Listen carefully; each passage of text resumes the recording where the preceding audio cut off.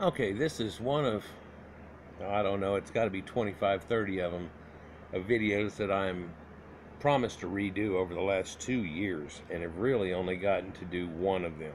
And, well, actually two, because I took some of the information from one of the vids. Anyhow, and so I'm redoing them. Things that I got cross-linked on the one deal are, I believe this video was um, turned off because it had a 15-second clip of Bedney Hughes whenever it found here. This is so I'm starting this again from a different point of view, but still basically the same information will be kept within it.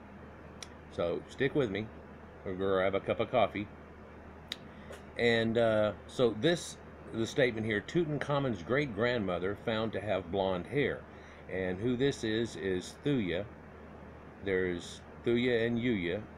It's spelled commonly Thuya,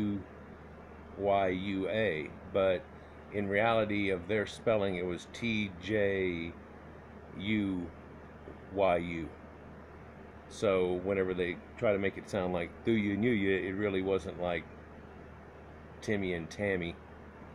Well, it was more like Timmy and Tammy than it would be for somebody to be exactly like Thuya Yuya. Regardless, what we're looking at here is her mummy, and it used to be on exhibit, and well, it still is, kind of, and it got hurt during the 2011 debacle thing that happened there, but that's neither here nor there,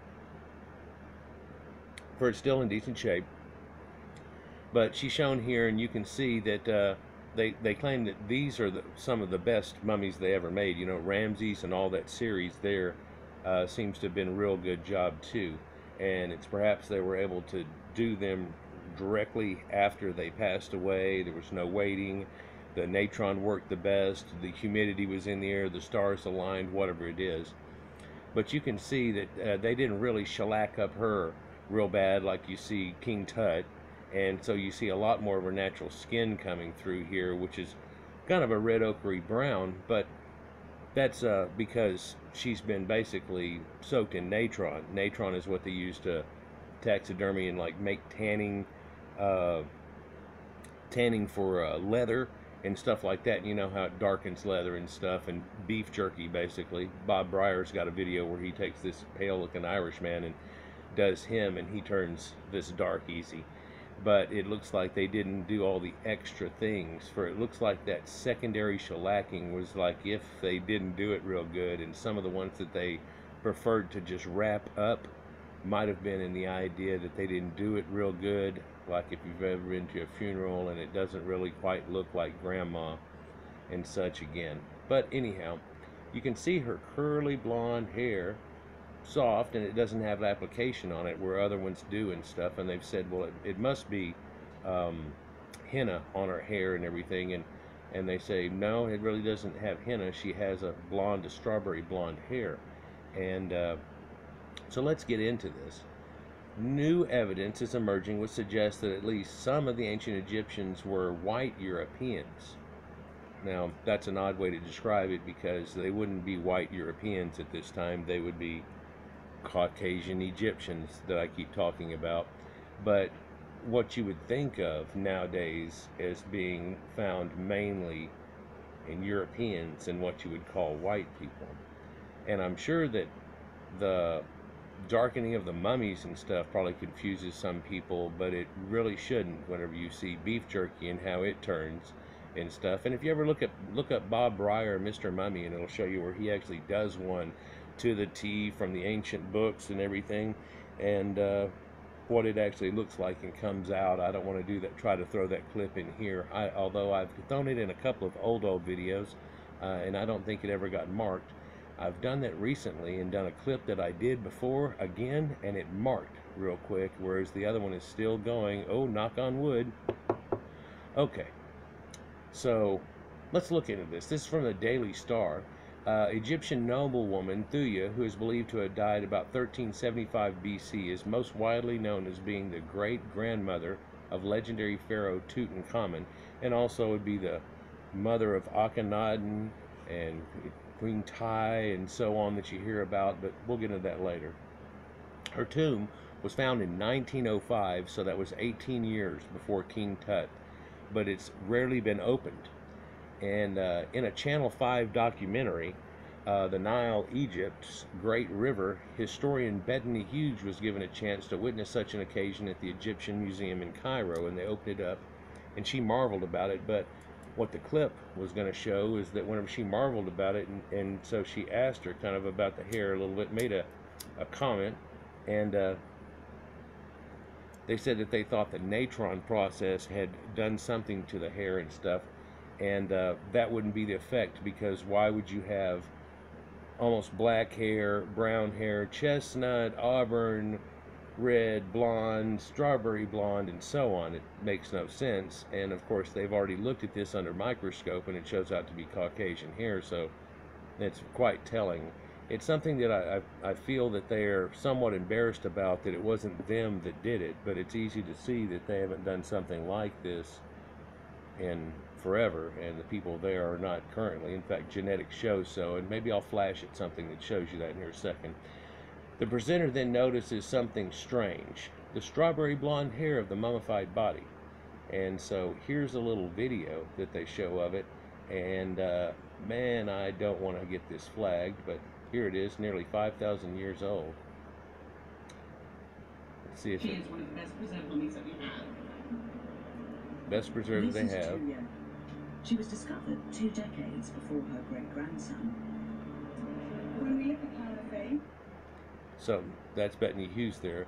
So you're looking at her face, you can see some of it they've drawn serene or whatever, but you can also see the Caucasian phenotype in it, and there's all this gold gilding that's on it, and that's just like one of her boxes inside of a box inside of a box, if you will, the way that they build it. And over in the other part of the museum, they've got her a giant box and another piece, because they had found this, and whenever they did, it was not quite the King Tutankhamun, and people don't even realize this anymore, but this was the excitement, one of the excitements of Egypt, that led to whenever they found Tutankhamun, it just, you know, oh my gosh, looky, and, you know, in the 1800s, everybody was mummy crazy and stuff like that. It was really quite the thing whenever people had figured out through some important archaeologists what there was to ancient Egypt.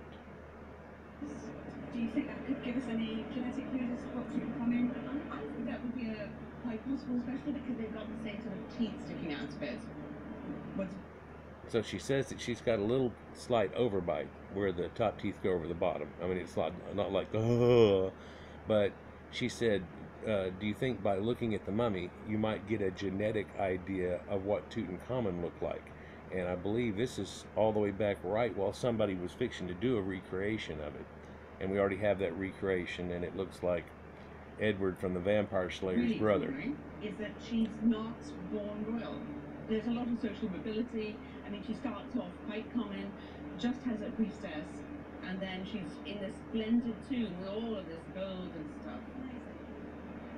So the story is on her that she started out as a priestess of Amun, and then married into what came and bred into the royalty of the 18th Dynasty. So she married a prince. Can you smell that? When they say it smells like resins and incense. Resins and incense. Sorry it's so quiet, but millennia old smell. That is amazing. This is closer than anyone normally gets to Thuya. They say this is closer than anyone normally gets to Thuya. They've taken the glass thing around. She's normally in a big glass case, and you're looking at it from a distance. And you can tell they haven't really wiped this down well and done the little alcohol water swab deal and things like that to it. They've left it somewhat the way that it was, because it was pretty damn good the way it was. I'm sorry to put it this way, but think about an old car. If you found like a 50 Chevy car that you could just wash a little bit and it looked good enough to where you didn't have to redo it or something like that, maybe you'd keep it in that same state. I think all of our conservatives are ready. So they're going to pull the lid off here. It's time to see how the lady herself is faring. Okay.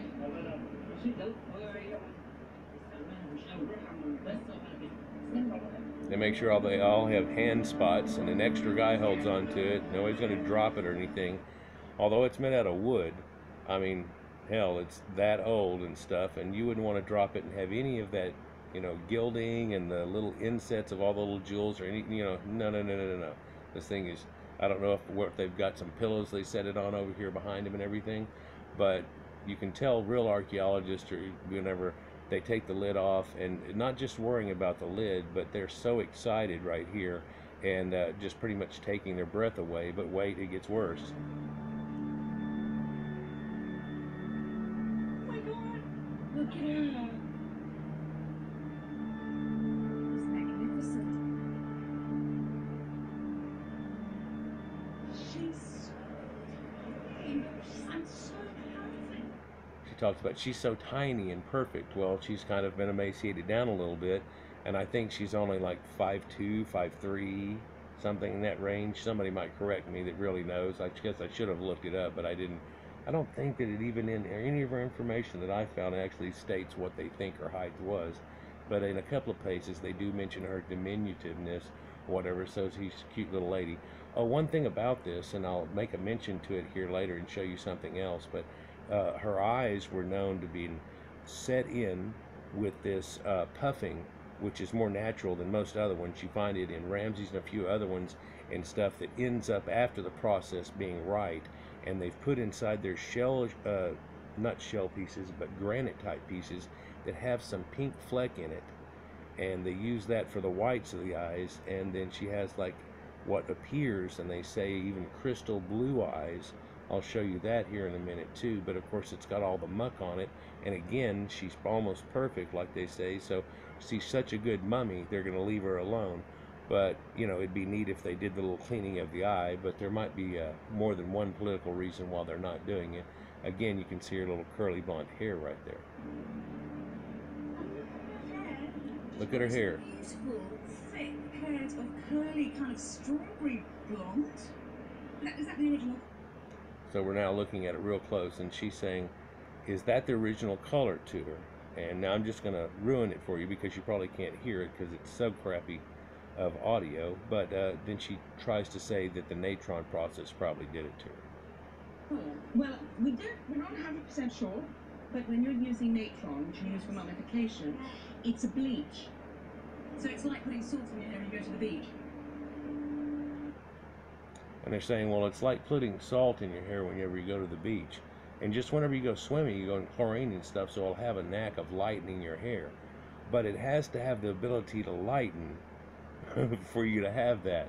So it might have taken her hair from something like, oh, let's see. It might have taken her hair from something like that blonde there, which has some mix in it, which is what I look like pretty much now. Maybe a little darker, but get out in the sun, see, to something as light as that. And whenever I was a kid, my sister used to put lemon in her hair and stuff, and they would wet their hair and then put lemon in it and then go out to tan. And back then it was just real popular for people to tan and stuff, and they had copper tone tan and all that stuff, and Bain de Soleil, and people tried to get real dark. And girls got these little books of stickers, and they'd put a sticker right over here on their hip. They started carrying this all the way through tanning beds, and they would put the stickers in the same spot so you could see, well, I used to be this light. Or they would just pull down their bikini bottom just a hair, and you could see how white that their butt was or whatever, and you could see how much they were changing. And of course women would know this. If as soon as they change bikini styles whatsoever, where the strap is and where it's not, there's this little extra little line. So you try to get rid of those somewhat, and women would take the back strap off whenever they're laying face forward and everything like that. And anyhow, so she said this is somewhat bizarre phenomenon was explained away by Egyptologists on Channel 5, who said that it was unclear how her head got to be this color, saying we're not 100% sure if that's her original hair. Well, of course that's her original hair growing right out of her head, but you know, hey, is, you know, back then they didn't have hair salons that would dye hair and do things. Well, they kind of did. They had the first hair salons. They found little brass rods that looked like they, and with women, to where you could say, well, it's nothing more than they would heat this thing up over a fire, spin their hair around it, hold on to it, and let loose. In fact, they do it to a lot of mummies and everything in preparation, but women would have done this all the time. Probably more opulent the person, the more they would have that done. Pardon me.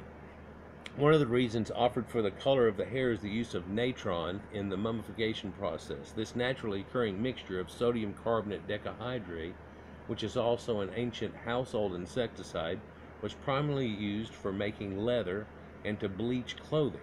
This implies Thuyu's true hair color might have been deliberately lightened to give it blonde look, or may have occurred accidentally through mummification. And I'm here to tell you that I think it tells you right here below it. It's either this article or the other one we'll go into. And it explicitly tells you that they tried to do it with the natron and it doesn't. The natron is not a bleach. And whenever they do it to bleach clothing, it's a caustic, real high alkaline type thing. If you soak your hand, you can, if you were to take and wet your hand and stick it in it, you'll start to burn. Whenever I was running saltwater aquariums, they have all those chemicals in there and stuff, and if you hold on to the salt and get it in water, it'll burn. In fact, if you are wet and you stick it into this stuff, a lot of the calciums that they use and stuff like that, reacting with the salt at that time, will start to burn. And they've talked about how they've been mummies burnt from this process too, so it had to be done correctly. But this implies Thuya true hair color might have been deliberately lightened to give it a blonde look, or may have occurred accidentally through mummification. But blonde Egyptians, in the last section when I referred to the vast majority of other ancient Egyptian mummies having dark brown hair, well, I choose those words very carefully because according to Dr. Janet Davey from the Victorian Institute of Forensic Medicine, Australia, some of the ancient Egyptians were naturally blonde and sometimes red-haired.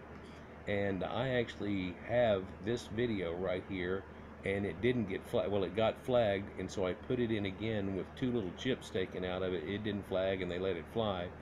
This is basically Mike at Beyond Science here, and this is just one little section of it. It shows where this woman has got chestnut type hair, and it's all curled and braided and everything, and red and blonde hair, and even this famous ancient queen is drawn on the wall. And what's neat is, and I show in this other video, right there it looks like orange hair, kind of reddish orange hair, real ginger, if you will. But if you go closer to it, you can see that it's red ochre lines on yellow, and that it looks orange from a distance. And that's neat how they were able to pull off that color, because apparently when they tried to make the other, it was like a red ochre color, darker red auburn, and they didn't like that. It didn't match her or something. And she's quite the fair lady, but quite often there's just this symbology that's done in their art, and people say, well, something else that confuses them is the art. Well, in reality, this red ochre males and pale females, as you see all through their art, is something that's carried on through them and all people through the ancient Fertile Crescent, really, where they are now hunter-gatherer farmers and stuff. The women keep the children in the house, therefore they don't have to toil as much. They won't get as tanned as the men. It seems to go right along this line, and to keep women fair, and we still have this to this day. And you think it's not bad. Not too many generations ago, and people were powdering themselves. Yeah, just my mom used to powder. All women powder themselves and stuff, and to look more fair.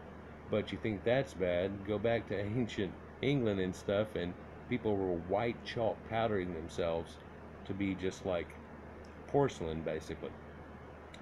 So you can see it carry through time, things like that. But that symbolic art has been shown for the Greeks, for the Mitanni, from the Minoans, and all people through Anatolia and stuff. Whenever they have their arts and tombs and everything, that there are red ochre males and pale females, and some nobility and priests are drawn as light and stuff, but then they are probably inside more and done a different way, and there's a symbology for that too. So it all goes with it. And of course all the wigs they've ever looked at and things are Caucasian hair. You can easily tell by looking at it.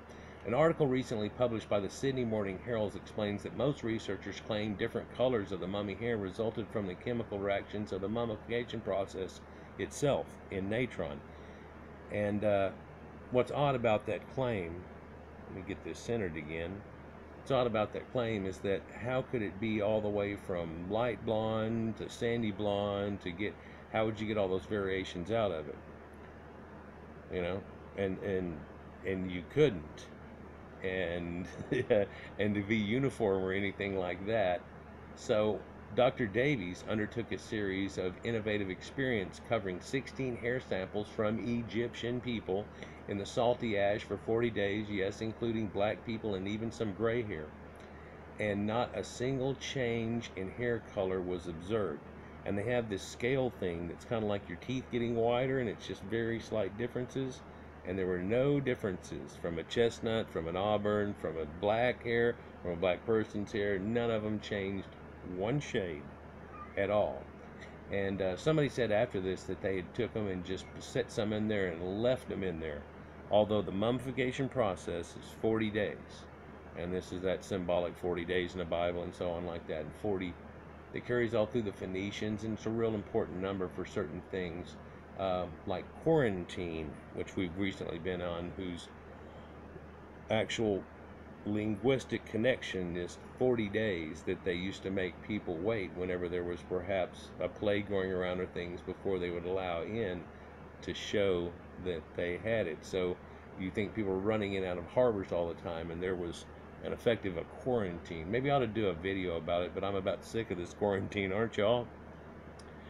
More from The Independent in 2018. Tomb Secrets. The FBI cracks the DNA code on ancient Egyptian mummies. L'Oreal's examination showed that Djahutynacht DNA, and he's from the 12th Dynasty, back even much further, pre-Hyksos, pre-whatever. By the way, this 18th Dynasty is well after the Hyksos, and they kicked them all out, and people try to, whenever they see information like this, they try to write it off as something, and it's not able to be done. Djahutynacht carries clues to another mystery. For centuries, archaeologists and historians have debated the origins of the ancient Egyptians, and how closely related they were to modern people living in North Africa. To the researcher's surprise, the governor's mitochondrial DNA indicated that his ancestry on his mother's side, our haplogroup, was Eurasian, and it's like U6. And 7 Phoenician 7's got a video on it. Now she's got a channel at Egyptologist 7. Everybody ought to check it out. And she shows genetic information. That's something that I don't really delve in very much. I've stolen from her videos a few times, and some of her articles that she'll show up, I'll find them and be able to pull it up and go look. And I've got one of them here in just a minute. No one will ever believe us. So our haplogroup was Eurasian. And she said, no one will ever believe us, L'Oreal recalls telling her colleague, Jody Irwin, there's a European haplogroup in an ancient Egyptian mummy. Irwin, the supervisor biologist in the FBI's DNA support unit, had similar concerns. To verify the results, they sent a portion of the tooth to a Harvard lab and then to the Department of Homeland Security for further sequencing. Then last year, as the FBI scientists worked to confirm their results, another group affiliated with the Max Planck Institute for Science of Human History in Germany reported the first successful extraction of ancient DNA from Egyptian mummies in a burial ground that even predated all these other ones except for Djahutynacht, backed all through, and it showed a continuation. And they thought, anyhow, let me finish this reading and I'll say it. And the results showed that their ancient Egyptian samples were closer to Middle Eastern and European samples than to even the modern Egyptians, who have more sub-Saharan African ancestry. And so, what is that saying?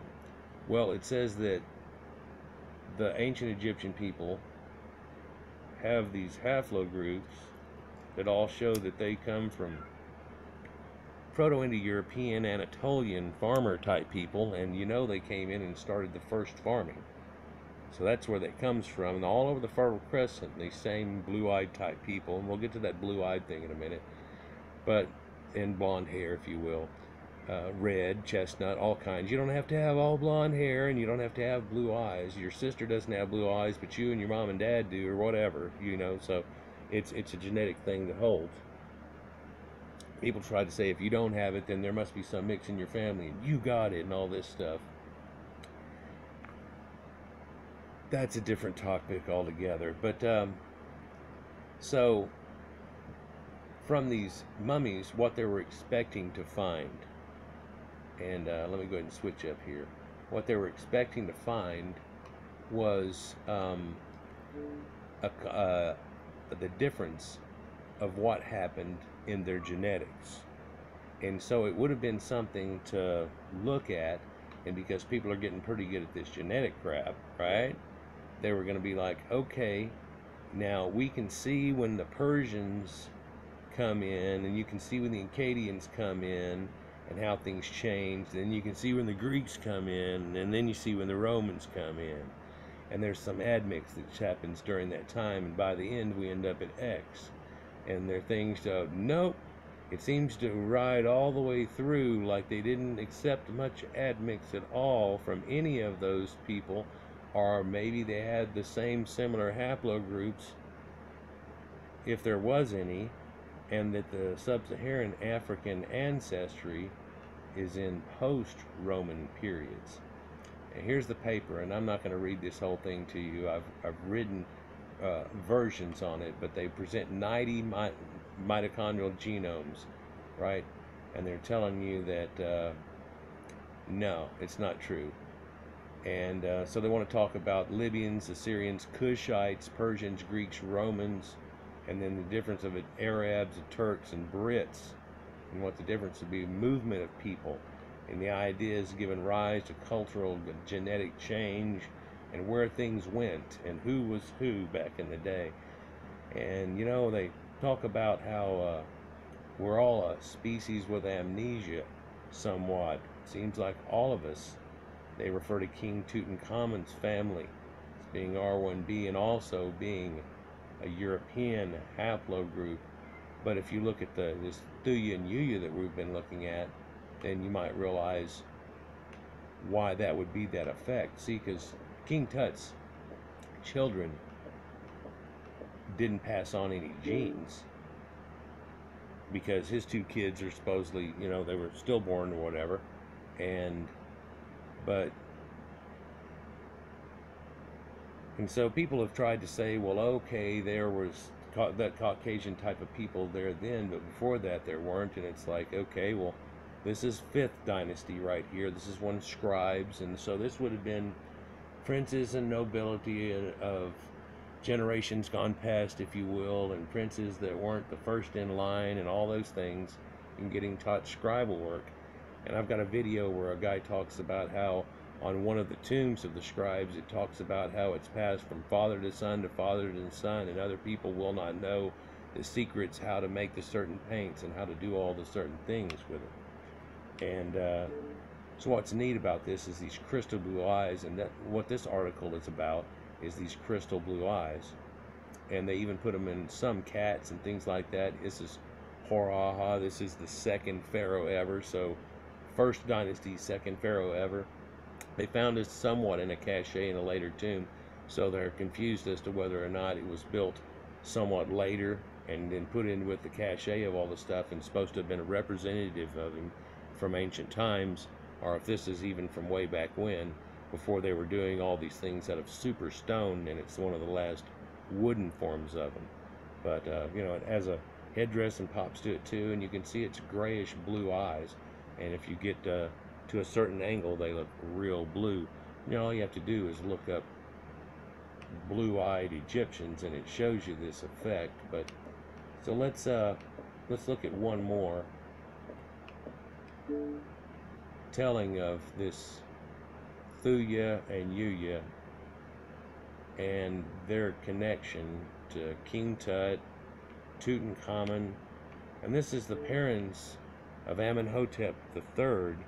Oh, sorry. This is the parents of Amenhotep III, which is basically the Moses type figure who brought the very first monotheism to Egypt. And there are other people that did too, like Mithraism is looked as very much so, but there's still some pantheon going on, and there was still some pantheon going there too, but they were saying there was this main one. In the Bible, if you check into it real closely, even God himself, when he's talking, says there are other gods for other people, but these are my people, and this type of thing. But in that, it also says us and we, and let's make them in our image, and all this, and that's plural too. And I've made some videos about how that comes from other religions in the first place, and that God had a wife named Asherah, and Yep, this Yahweh character and stuff in ancient times, and Baal worship and everything else that went along with it. And they ditched it for that one god, who is basically Saturn worshiping, but people don't understand what all entails in Saturn worshiping, for that's actually a false or a reverse representation of the sun in his 12-year orbit that goes around. But that's not what this video is about.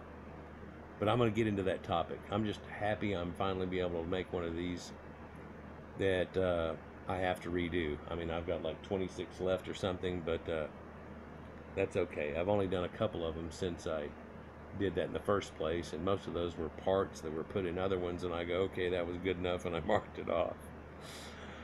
The magnificent tomb and treasures of the forgotten couple, Thuya and Yuya, and you saw that headwear there that they basically call a face mask, or a death mask. The couple known as Thuya and Yuya gave Egyptian royalty at least one, but perhaps even two famous officials. Their daughter Tiye was the wife of Amenhotep III, that's who we know as Akhenaten, the mother of Akhenaten, and the grandmother of Tutankhamun himself, which we know is the boy king, and really he's not the most famous one, but what made him so famous is we found him, and what it made it so special was that they had basically tried to write off Akhenaten and his lineage that went out from him because of him trying to change the religion and things. So the couple may have also had a son named Ai, and that comes into play somewhat later. We'll talk about that maybe. Their family was important, but so was their tomb, one of the most magnificent discoveries in Egyptology. Ai is the one that took over after Tutankhamun, and they always said there might have been some foul play in there, but I think there's a lot more to it. I'll probably do one on Tut as a separate thing, though. Yuya and Thuya were Egyptian nobles whose names became famous among the beginning of the 20th century. When their final home was discovered, researchers couldn't believe their eyes. That even took place almost 2 decades before Carter discovered the tomb of their grandson, and in whose times it was perhaps the greatest golden treasure of Egypt. What do you see? Wonderful things. Here's their chair, and it's a gilded chair. This may be a recreation because I thought the original looks torn up. And lion-footed bottoms, and we see that all the way through architecture, taken even to modern days, and some of the tables my grandma had and stuff like that. It's only Art Deco and past that we've left this same little constant architecture. A replica of the chair of Princess Sitamun, 18th Dynasty of Egypt, an artifact from the tomb of Yuya and Thuya. And this shows you that whenever somebody died, a lot of times people gave up things. I've thought quite often that when they found out somebody died, instantly somebody might even do something. She might even be sitting in her badass chair. Somebody even talked about how badass it was right then. She found out somebody died. She stands up. She goes, "This is going," and sets it aside right then. Make me another chair. What? I need a chair to sit on. Don't bring me some bullshit. And they're like, "Oh my God, we got to put it together. Somebody get in the woodworking shop. It's after hours." Whatever. The tomb of a forgotten couple. The tomb known as KV46 in the Valley of the Kings, which was the original picture on this article here, where it showed that pyramid at the top. That's really the overlook of it, and they used to cave in parts of that and let it flow over and hide the tombs. The construction of the tomb is characteristic of the style of the 18th dynasty, and its walls were not decorated. Providing even less interest today is the fact that it now stands empty. Arthur Weigel wrote about the feelings connected with opening the tomb, and he said, "Imagine entering a townhouse which had been closed for the summer. Imagine the stuffy room, the stiff, silent appearance of the furniture, the feeling that some ghostly occupants of the vacant chairs have just been disturbed, the desire to throw open the windows and let life into a room once more. It was perhaps the first sensation as we stood, really dumbfounded, and stared around at the relics of the life of over 3,000 years ago." Yeah, some of those guys had a way that it makes you think, how many drafts did he go through whenever he would write like that? No, that's the way the people spoke back then. They had an eloquent way. They used more vocabulary. It was discovered in 1905 by James E. Kybel who worked under the direction of Theodore Davis, a man who was a blessing and a curse for early excavations in Egypt. Oh no, they're going to do a Beration thing. Davis treated the sites in Egypt like an amusement park. He excavated too much, too fast, and too often, and was thought about, and without thought about saving heritage. And yeah, nowadays we go through it in a fine-tooth comb, layer by layer, and where everything was and stuff. And somebody that's Sherlock Holmes about it might be able to go, yeah, these used to be standing up over here, and this fell over here, and all that type of stuff. And I guess it's important. And the reason it's important, that I really think that it's important if you think about this fact, is that the people that didn't get to stand there when that wasn't there, later, with a diagram and all the stuff about it, can see exactly the pieces that were where they were, and can do some Sherlock about it. If you just say all this stuff came from there, that's so much less valuable than knowing where things maybe have said, or the way things were, and things like that. So, and archaeology has taken another step. Yes, we've refined our own sciences many times over. The priest checked the state of the damage and sealed at least 2 times. So apparently it had been double sealed. However, it seems the tomb robbers were not interested in the treasures, which are so priceless to archaeologists. So it was amazing whenever they tomb robbed what they must have taken, for they left all this stuff. The seal was broken twice. So was this actually just to bring Thuya and Yuya together and so on, and bring a secondary set of artifacts in there? But then what's the twice? So here's a look at the male Yuya's giant coffin here that really pretty much squared off, and inside of it is one that's a little more anthropomorphic or body shaped. You can see the size of a person standing next to it, and they go, oh my God, he must have been a Cro-Magnon giant or whatever. And it's like, no, but yes, doesn't it portray that image? But in that real stance there, and there were some Egyptians over 6 foot, and hey, in that graveyard that I showed you recently, that they've got them separated with blondes in one area and redheads in another and stuff. They found an over 7 foot tall man, and supposedly they're doing genetics and seeing if he has that megalomania type gene thing going on or whatever. But inside of this was one that looked much more like this. Inside of this was one that looked even more like what we saw, not standing up, but laying down a minute ago. Or is that the laying down one? I think that's the laying down one, and we're looking at it at a side-odd angle. Outer coffin discovered in the golded third innermost coffin of Yuya. Yeah, okay, so right. The burial chamber isn't anything unusual. It's a typical chamber from the 18th Dynasty. However, something unique about this tomb is the artifacts it held, with overwhelming treasure discovered in the inside tomb. Contained everything that the Egyptologists would dream of. First of all, there were very well-preserved mummies of Thuya and Yuya both. Until now, they are some of the best preserved remains discovered in Egypt, all of Egypt. However, the mummy of Thuya was damaged during the famous destruction of the Museum of Cairo in 2011. And if you look at this, whenever they look at it pretty much face on, and all the pictures they had, and they actually took this out of the coffin and did a forensic looking examination of him, and back in and took pictures of it. I don't want to go over there to show it now, but maybe you can tell about his honker nose that sticks out there, and he looks remarkably like Abraham Lincoln. A lot of people have said, well, you know what, this one looks like that, that one looks like that. Well, he probably would have been a much fatter faced person until he's sucked up and dried into the beef jerky that he is. And you can see again his blonde curly hair that's there. And whenever they show her picture, a lot of times they'll do it like this, and you can't really see that hair, and they want you to film it that way. In fact, I've got a clip coming up that shows you the extra stuff that was found in Tutankhamun's, and all these different Shabti dolls with blue eyes and things like that that you've never seen out on exhibit.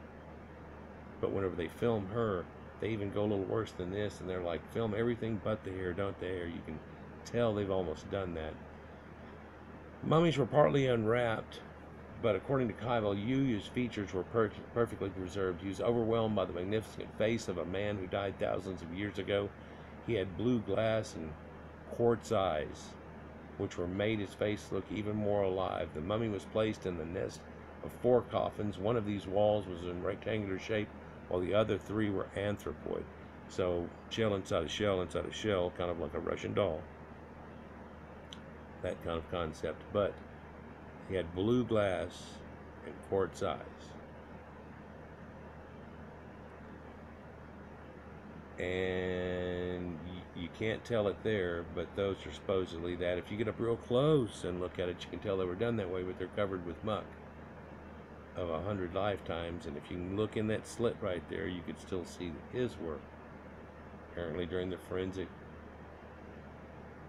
diagnosis and identification. One of these was in rectangular shape, while the other 3 are anthropoid. The faces of both mummies were covered in the impressive mask made of cartonnage, linen stiffened with plaster. That's the first mask that we showed in the first place. The one which belonged to Thuya was broken, but later restored by ethologists. So it had cracked. Apparently it got knocked over and busted and stuff. Maybe during that 2011 stuff, or I don't know what they're referring to there. No, you weren't an Egyptian. Apart from the mummies, archaeologists discovered anthropoid coffins, a box coffin, mummy bands, headpieces, amulets, scarabs, a canopy box coffin, truncated cones, canoptic chests, canoptic jars, which had the different, gods on them and stuff, Osiris beds, shabdi boxes, shabdi tools, magical statues, papyri, model coffins, scribe palettes, Osiris cenotaphs, chariots. She's got a real badass chariot, but apparently it's not the one that's on exhibit. That's another one. Whipstocks, beds, a ba bird, which is like a ibis, golden chairs, wigs and wig baskets, mirrors, sistrums, coal tubes, mats, sandals, staves, pottery and stone vessels, jars with embalming products, meat boxes, remains of plants, jewelry, drum vessels, small seals, and many other goods. Damn, that's just a list there. But and some of these may have other people's names on them, one we're fixing to show you, and that's because they're gifts done by those people, it seems, and by the dynasties or by the succeeding kings and things like that. One of the most impressive artifacts discovered in the tomb was a complete and well-preserved chariot. It's believed that it may have been the best preserved chariot in the world. It's not that decorated, but it is beautiful in its simplicity, with the spirals and rosettes and gilded plaster. It is a striking artifact. Moreover, the jewelry boxes decorated with ivory, faience, and ebony were inscribed with golden letters. So it's interesting to note that some of the artifacts carry the names Amenhotep III, like this box does here, and his wife Tiye. It seems that Yuya and Thuya were not only the queen's parents, but also very important people in the court and the lineage. And the chairs discovered in the tomb are impressive ones found in Tutankhamun's tomb. They are so magnificent that one of them was used during the opening of the Suez Canal as the seat for an Empress Eugenie. Fortunately, this mistake has not been repeated, and now the artifacts are still located in the museum. Look at this fine woodworking, and how that table I've got right there has really got that same lip and everything around it. Doesn't have the Egyptian blue, but so they were the parents of gods, basically. Yuya and Thuya were very important people in Amenhotep III's court. Akhenaten, they had at least one famous child, Queen Tiye, who became one of the key women in the Theban court. Additionally, it seems they were also the parents of the pharaoh Ai, and also the grandparents of Tutankhamun. But they have been they could have been Nefertiti and Mutnajamet's grandparents. So this is a huge connection. Without the artifacts, their tomb is of little interest these days. However, it comes to be a monument of the memory of the important couple. They are the ancestors of the people who created some of the most fascinating stories in ancient Egypt, and it's possible that future researchers may even add more details to their truth and story about these blue-eyed, blonde, red-haired, and Caucasian Egyptians. Anyhow, guys, that's it. Let's close that here. Peace.